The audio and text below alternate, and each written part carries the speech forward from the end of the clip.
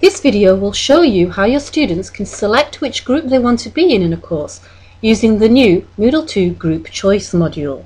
You can download this as usual from the Modules and Plugins database on Moodle.org, and once you've added it to your server in the mod folder, hopefully when you log into your site you should get the green success and the continue button.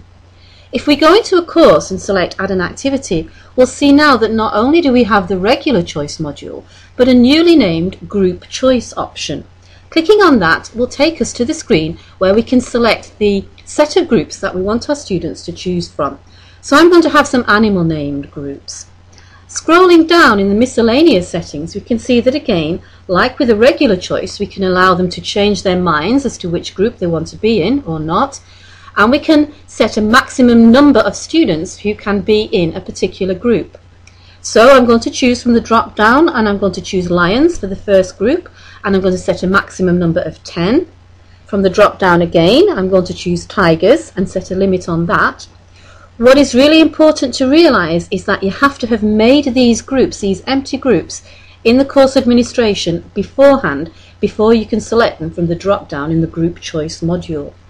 Other settings are as you wish.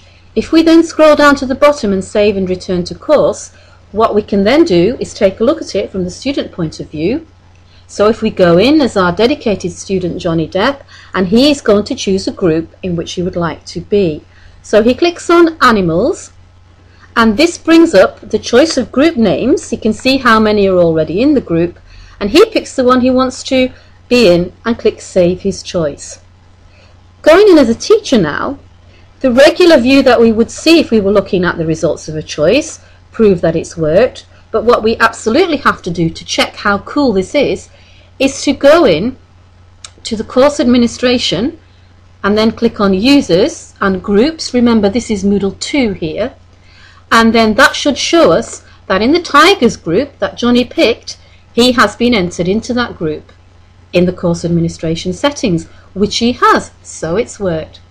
And finally, another nice little touch, if you are a student and you're trying to decide which group you want to be in, if you click on the plus sign by group members, this will let you see who is already in the groups, so you can choose to be in a group with your friends or avoid a group with your enemies. And that's it.